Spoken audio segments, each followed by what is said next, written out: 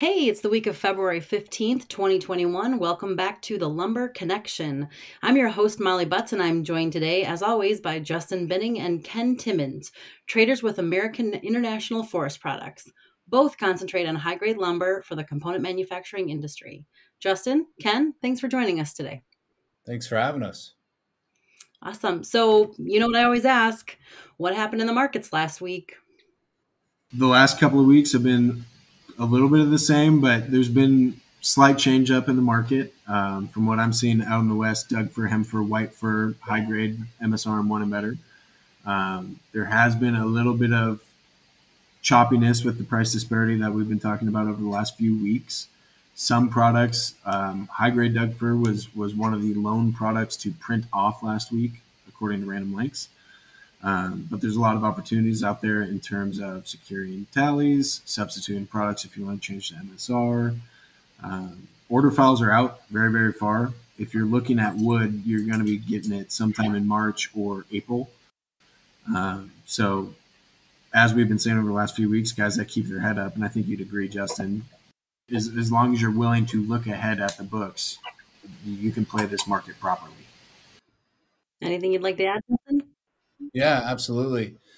Well, I think we've been pretty spot on with kind of our assessments here since we've started this. And hopefully guys have been staying in the market, actively purchasing some wood. Definitely think it's a smart move. Pine, you kind of had a standoff going, with large segments of the market here over the last several weeks.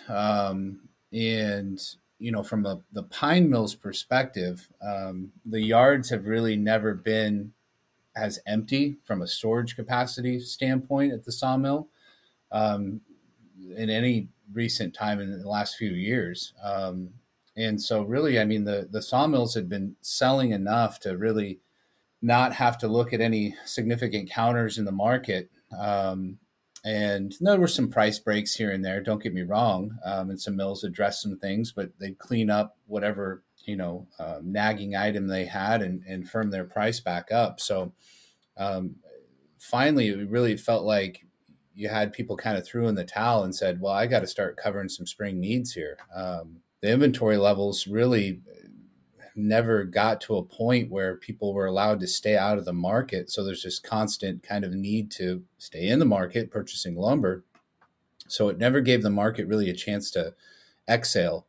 So with that said, mills were able to firm prices up. We saw print moving up over the last 2 or 3 weeks throughout all zones.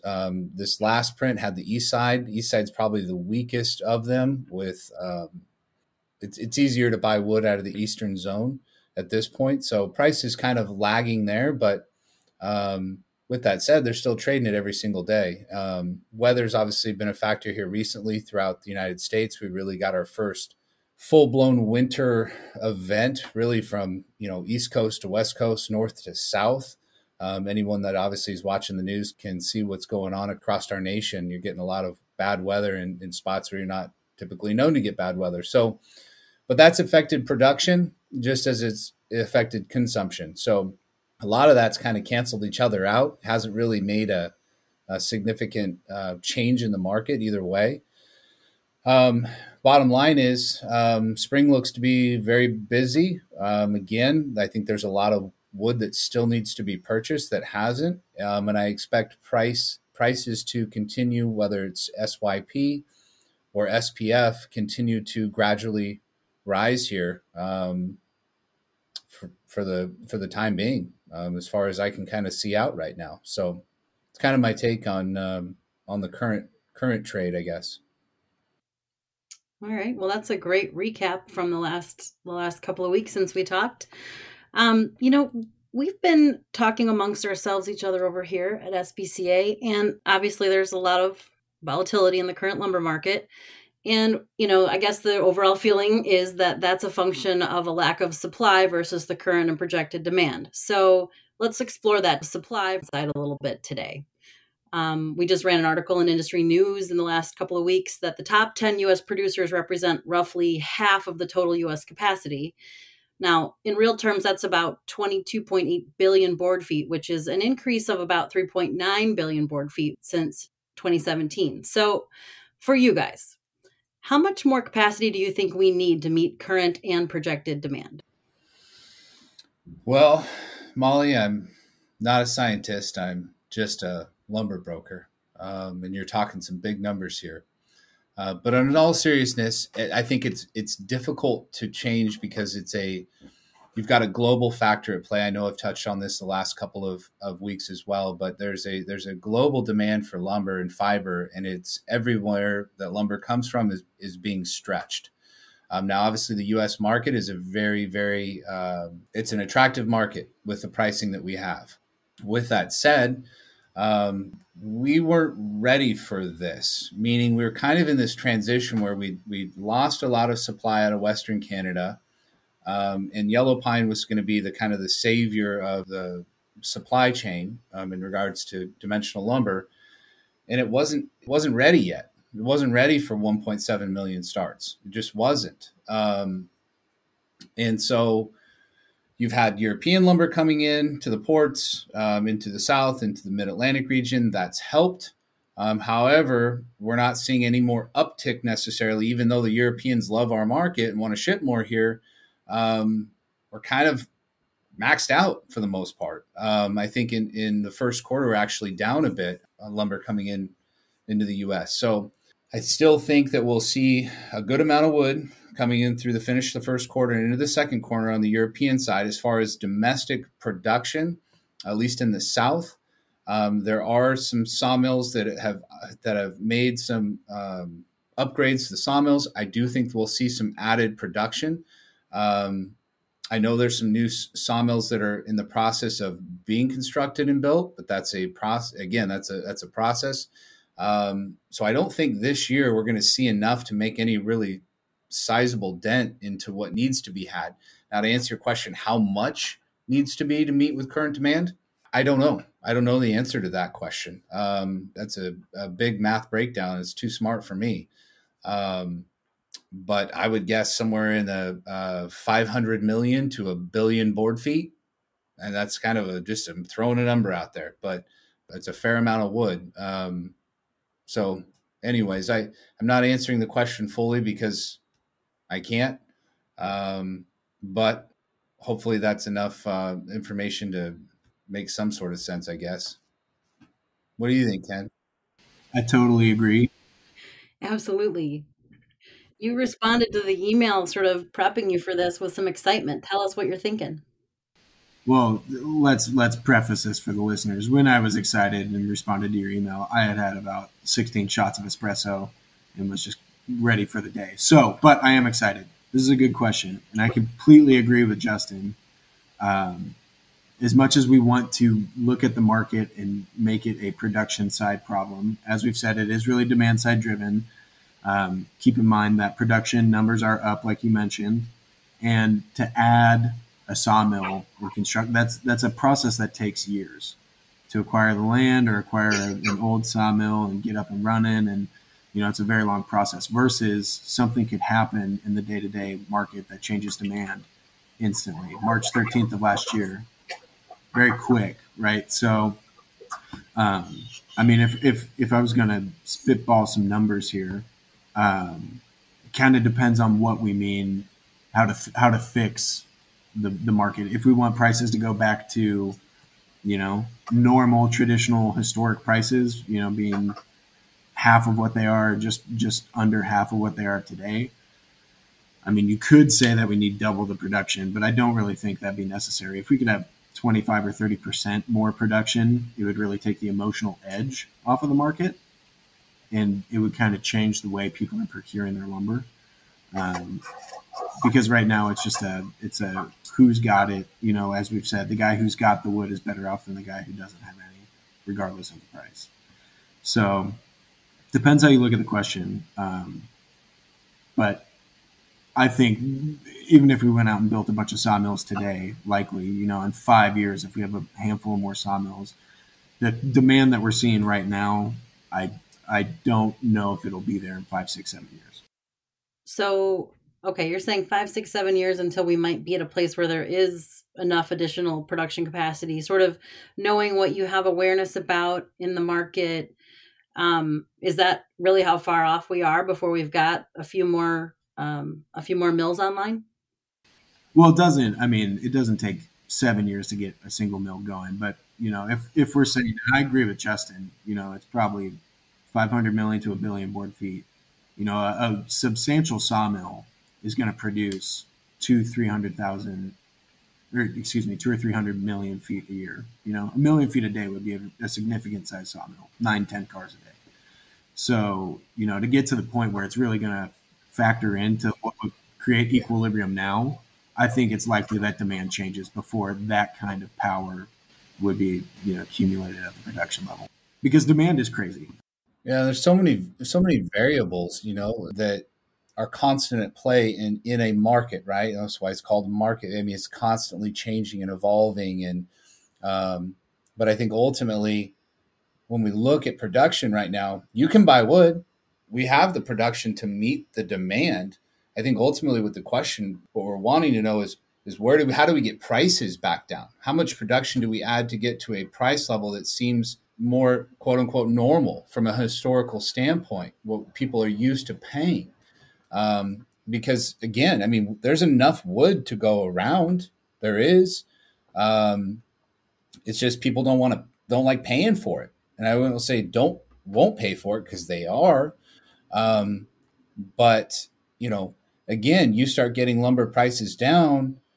You've got a new administration in the White House that's doing some things also that could be really pro, our industry in regards to, they've talked about a home buyer's credit.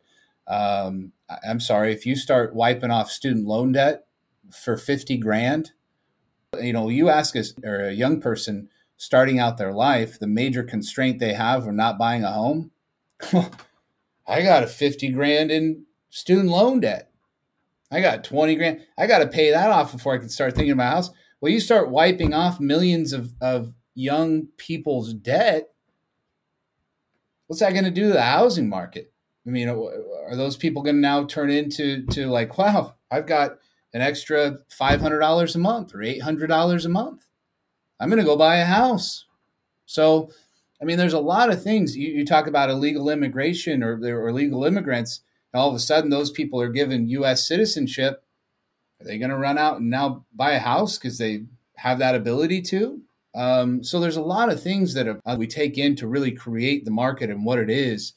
Adding production. Some other things happen. Does that just increase demand? Do we go to 2 million housing starts? 2.2? How long do we stay in this range? This could be a new normal. $800 mil, $750 mil. That could be the low that we see for the next few years. Like that's a possible thing to say, even though it sounds crazy. And the highs could be $1,200, $1,300, $1,400. Just don't know. We've broken another record on the futures board, crested $1,000. So I mean, we're keep seeing these things unfold that we don't think we would ever see, and then we break another record, and we break another record.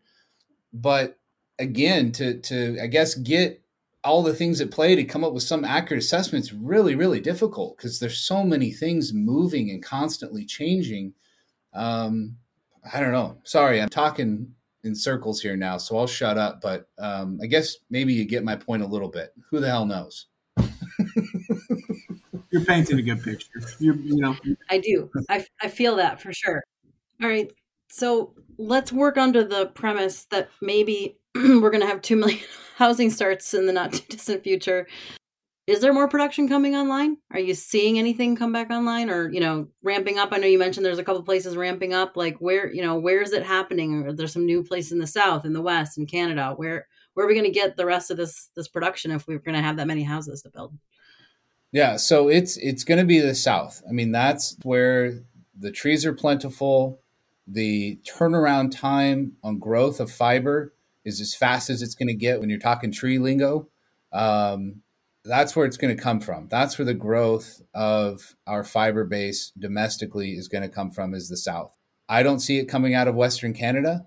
due to the hardships that they've had over the years in loss of forest land and protected lands. Now, again, when lumber prices are at this price, and this is as good as it gets for a sawmill, they're going to figure out a way to pump out as much lumber as they can. I mean, I think we can all agree to that. I mean, this is as good as it gets. If you're a sawmill, you want to make lumber when you're getting these types of returns. But to answer your question, it's going to come out of the South. That's a process that is, and there's going to be more wood coming out. Eastern Canada, I think, is another spot. I don't think you're going to see exponential growth, but I do think you're going to see the East really pick up some slack from the West. I think you're going to see Eastern wood traveling into geographical regions that it doesn't, or historically typically hasn't. So I think you'll start seeing more of that wood heading into the Midwest. If there's an idle sawmill out there, I'm sure somebody's looking at trying to purchase it and get it running without a doubt. So, Kenny, what do you got? I completely agree. There's no new production coming out in any of the fir mills. I'm not seeing anything pop up out of Western Canada. The little production I'm hearing about coming on is all yellow pine, as it should be, as we talked about. That is the new fiber basket, and it's going to continue to be that way for decades. So if you're a component manufacturer listening to this and you don't use pine, there's certainly something that you should explore now. There's no point in innovating late. You always want to be quick to the game and just explore it, even if you're not going to implement it yet.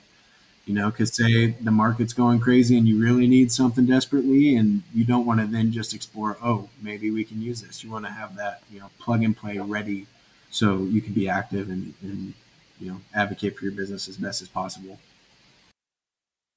Well, that was awesome. You just answered my last question before I could ask it. So I appreciate that. So I think, just to reiterate what I'm hearing you say is there's going to be a shift to SYP, and you should probably start thinking about doing it sooner than later, because it sounds like it's a little inevitable at this point.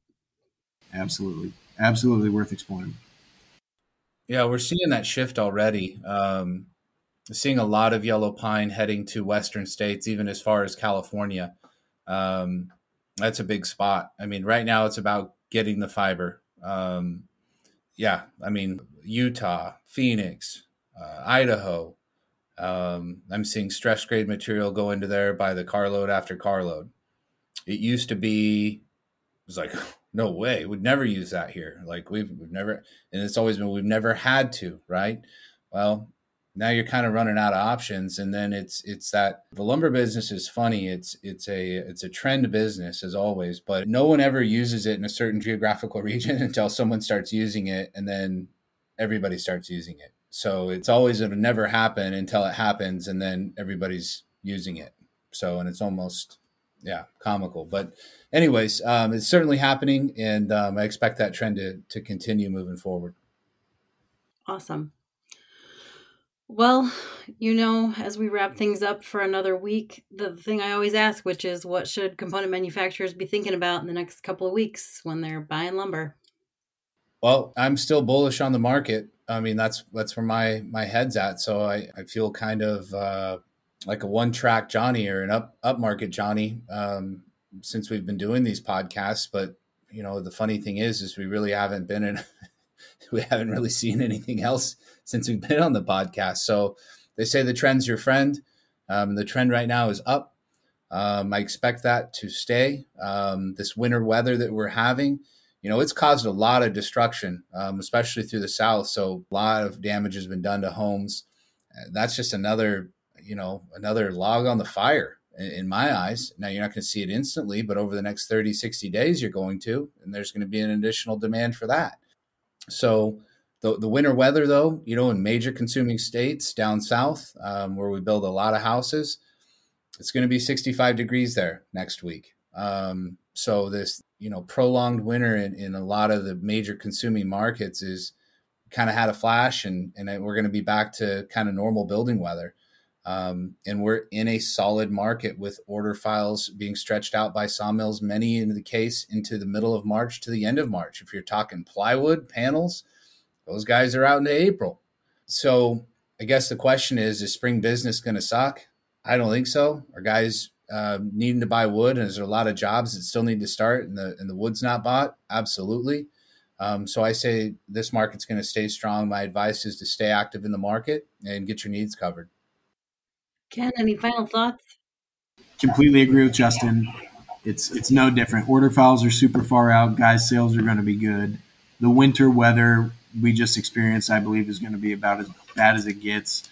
And every day, that's less and less likely that it hits. So, big picture, I mean, it's go time. We're going to see a historic building season that's going to last really long through spring and summer. So, be prepared. Look ahead. Buy your sales team a few cases of Red Bull and ride the wave. I love that. All right. Well, I really appreciate all this great information today, guys. Appreciate you joining us as always. To our listeners, if you have questions for our experts, please email them to lumber@sbcindustry.com and we'll try to get them answered in the next couple of weeks. Adios.